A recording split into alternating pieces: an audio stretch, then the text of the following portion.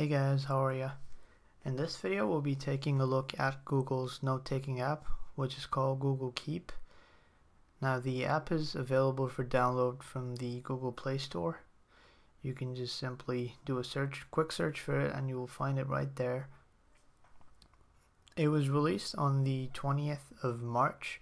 There was a lot of speculation before its release, and it packs around 500,000 downloads, and the overall ratings are pretty good as well, so that should give you the idea that the app is doing good.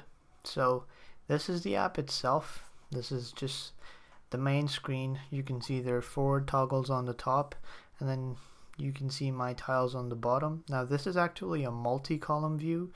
You can also switch to single column view as well, and you can basically also just swipe away whatever you want to get rid of. It doesn't get deleted though, it gets archived, and you can just go into your archived lists from the top to find whatever you archived. So that's that for the layout. Now there are basically 4 functions that you can do.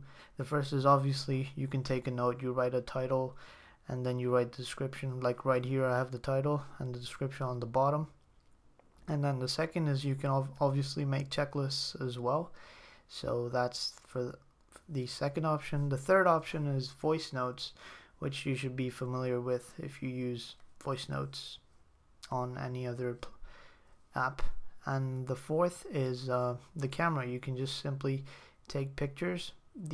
Something I didn't like was you can't use existing pictures. It just opens the camera app and you have to take a new picture.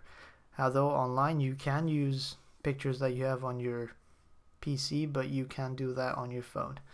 Now that's that for the entire layout, and you can also sync between different kind of Google accounts you're using.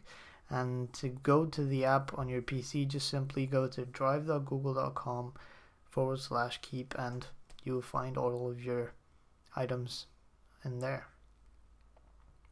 Now I personally think this app is doing pretty well. It has a lot of competitors though, such as Evernote, Catch Notes. Evernote basically has I think a lot more functionality than Google Keep for now, but overall I think Google Keep is doing a good job, and they have a long way to go, but if they keep everything synced, I think it's probably worth it. You guys should go ahead and check it out.